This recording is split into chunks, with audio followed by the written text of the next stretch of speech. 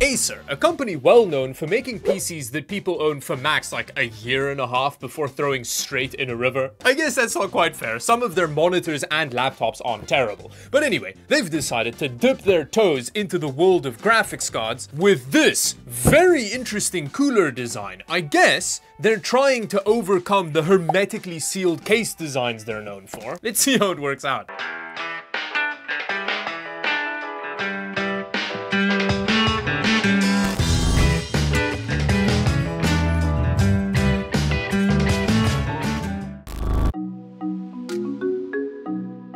Now, when it comes to graphics card cooler designs, the two most popular ones are blower and open air coolers. Now, a blower design like this one here works really well in low airflow environments because you've got a single fan sucking in air and farting it out the back of the enclosed shroud design. It dumps most of its heat outside of the case. They also have a reputation for getting real noisy.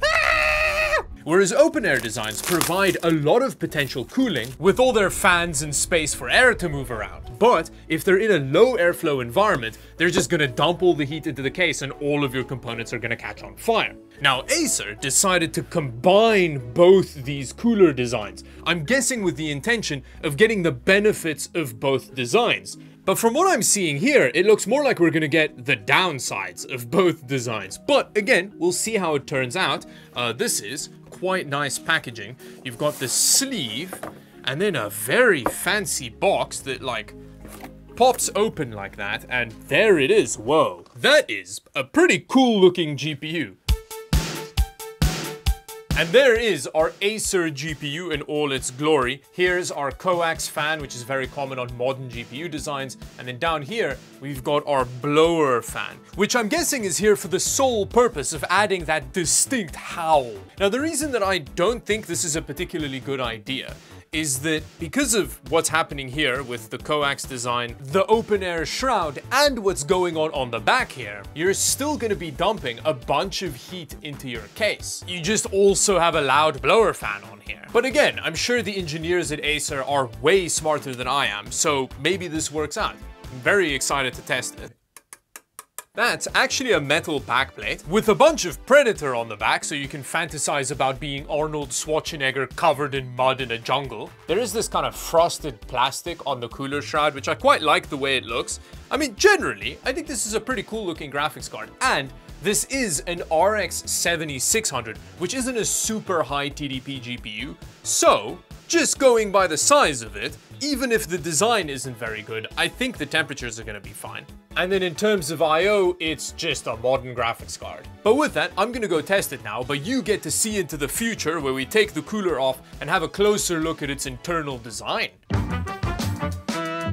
Okay, well, it's finally time to tear down our Hannah Montana graphics card. It's the best of both worlds. So you just lift that off, and then there are a couple more screws hiding underneath here.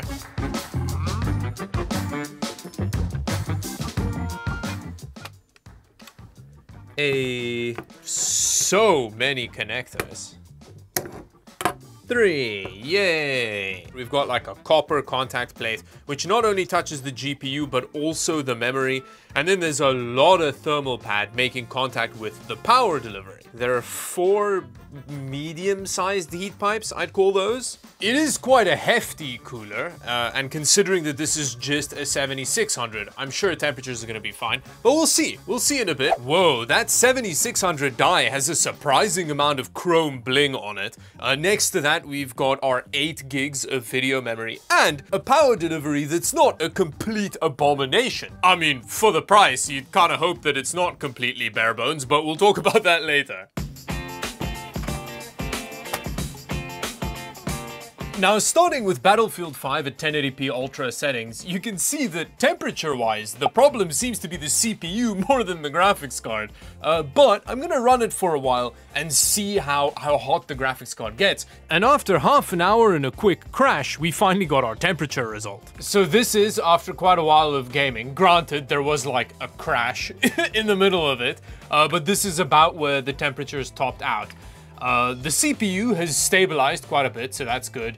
And the GPU is really not running very poorly in terms of temperatures, and it's drawing a decent amount of power as well. So I do owe Acer an apology, it seems, because the cooler is doing fine. Now Cyberpunk, a game that doesn't have the same inappropriate adult feelings for AMD graphics cards as Battlefield 5 does, at high settings is running very well on this 7600. Temperatures are good, we're getting a lot of frame rate. It feels great, like this is a good gaming experience. Wait, did it just crashed again, didn't it? Cyberpunk crashed a lot, especially the built-in benchmark bit. I could only get it to finish once out of like 8 tries. Other games like The Last of Us seemed more stable, but there was definitely something weird going on with this system. So I decided to take the graphics card and drop it in my open-air testbed. But Cyberpunk still kept crashing. So it seems like Acer has continued their trend of injecting Alma into all of their products, even in their graphics cards. Very exciting. Alma realization aside, I decided to drop an RTX 3060 in this system because it's currently the most popular graphics card in the world, to see how these two GPUs compared. Now I've been playing Battlefield 5 for a while now, and interestingly, the RTX 3060 seems to be drawing a very similar amount of power while gaming, and it's got a normal open-air cooler. Temperature-wise, it seems to be doing a little bit better, but the ambient temperature has dropped by about that amount, so yeah, very similar temperatures between the two cards. Which isn't impressive by any means, because this is one of the most basic coolers you get on a 3060. Framerate wise, the 7600's a decent step up over the 3060 in Battlefield 5, but again, as we mentioned before, Battlefield 5 is a real thing for AMD graphics cards. Interestingly, in Cyberpunk there's, if anything, a bigger delta in framerate between the two GPUs than there was in Battlefield 5, which is kind of weird, because that's not usually the case for this game. Aside from the whole constant crashing thing, Cyberpunk feels quite a bit better on the 7600. And the trend continues with The Last of Us. I mean, you would really hope that the 7600's faster than the 3060 because it's got like an entire generation on that card. But yeah, it feels quite a bit better in these more demanding games. So with that, it's time to test these graphics cards in the natural environment of the Acer graphics card, a terrible airflow case. And what better way to asphyxiate a graphics card than drop it in a pre-build? Now I did initially want to drop it in an Acer Loser Nitro Suckface edition, but I can't find mine, so I guess this Asus pre-built will have to do. This system does have all the hallmarks of pre-built DIMM. We've got a complete lack of ventilation on the front. It does have a teeny bit of ventilation on the side, but I am gonna like semi-obscure it just to get a worst case scenario, I guess. But aside from that, there's nothing on the top, and the only case fan is this tiny little thing on the back. So let's see if Acer's hybrid cooler design works any better in here than a normal open-air design. Oh, what a beauty! Now you can see that Acer seems to think a blower style cooler is the best for this case design, which makes sense. It's not a very high airflow case design. But let's drop the Acer card in here and see what kind of thermals we get before comparing it to that 3060. And what I've also done here, which may be kinda overkill, but I've leaned this glass panel over the side of this ventilation. It's still open, air can still get in there, but it is gonna restrict it just a little bit so that we get just proper asphyxiation going on. But after starting up the system, which sounds like firing up a motorbike from the 70s, the temperatures started off aggressively. Well, it's just been a couple of seconds in the GPU Murdermatron, and we're already close to the temperatures we were seeing at load on the open testbed. Obviously, it's gonna run hotter here, but how much hotter? Now I've bumped it up to 1440p because we have a much slower CPU in here. I think it's got an 11400F in it, and I want the GPU to be utilized fully, so there you go, 1440p. And you can see it was a good call considering that the CPU's struggling even with this. Now I'm also curious how much the graphics card's impacting the CPU temperature, so we gotta keep an eye on that as well. Okay, so it's been a reasonably long time, and that isn't going very poorly considering the situation.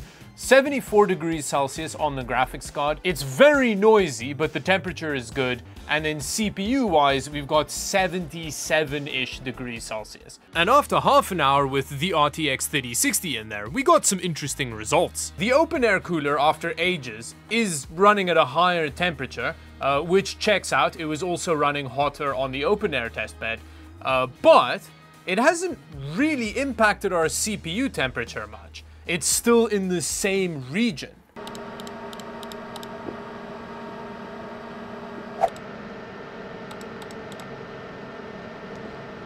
Which got me thinking, how much would that temperature drop with the stock blower GTX 1660 Ti that came in this system? A graphics card that uses quite a bit less power, we're getting very similar CPU temperatures, and all that heat's also being dumped out of the back of the case. So it seems like, in this case, even the open air style 3060 wasn't having much of an impact on the CPU temperatures.